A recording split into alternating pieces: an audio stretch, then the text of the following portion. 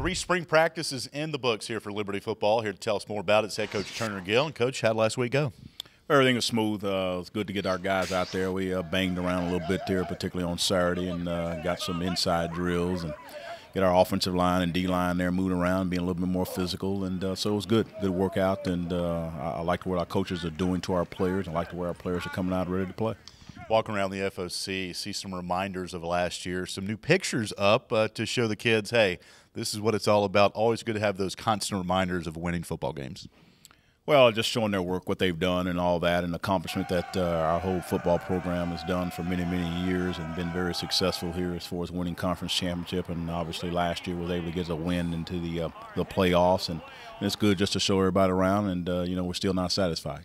Coach, we talked last week about some of the voids you need to fill, and again, it's still early in the process, but at center, who are you looking at? How's that position looking right now? Yeah, we got Grant Jones is one guy we're looking at there, and Richard Queen. Richard Queen is a guy who really a transfer from University of Massachusetts. We had recruited him out of high school. He decided to go to University of Massachusetts at that time and wanted to transfer here. I guess all of his brothers and sisters there all have gone to school here, and the dad wanted everybody here to be here at this school. He also has a younger brother down in the future, too, we'll be checking out. But those two guys are the main people. We also Lucas Holder is also playing some center, too, for us. So, again, it's all a good race right now. Grant Jones is getting the majority of the reps with our first group, per se. But, again, we'll be moving back and forth as far as for the rest of the spring. Yeah, you mentioned Lucas. He was one of the snappers on the team a year ago. And you look at the wide receiver position, one that is chock full of some great talent, but one position, the slot receiver. Gabe Henderson no longer with the program. So who are you looking to fill there, and how's that going?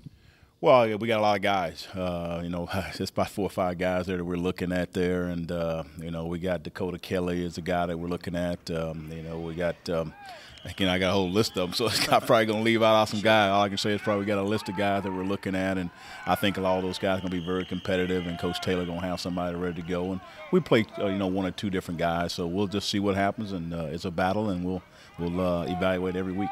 You speak of competition, never too early for the guys to start battling each other, because you're going to look at the film each and every day to see what those guys are doing, right?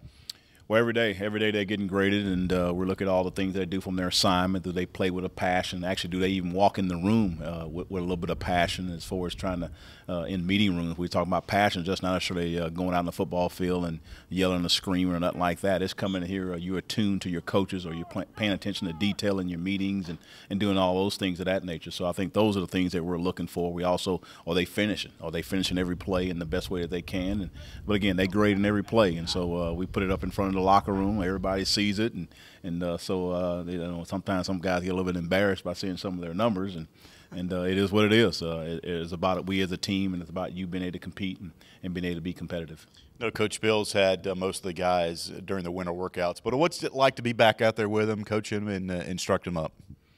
Well, I think it's exciting. It's always good to be around our players. Again, they're all of my sons. Is kind of what I tell them every once in a while, that you're our sons, and our coaching staff look at it that way. And we want you guys to improve from last year. There's no guarantees about anything. You might start out as being a first-team guy, but we will play an underclassman if he shows that he deserves it and he has earned it, because we love competition. And so we always tell them, we're always looking for somebody better than you are.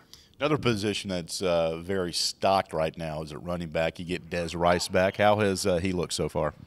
Des is, a little bit rusty as far as going through some of the things there at this point in time, but glad to see him out there. He's running around. He has no issues whatsoever, and so it's glad to be him around. DJ Abner there has been good, and Todd Macon there has been doing all some good things, and Carrington Mosley and Austin Kegler. So we did a solid group of running backs there on our football team.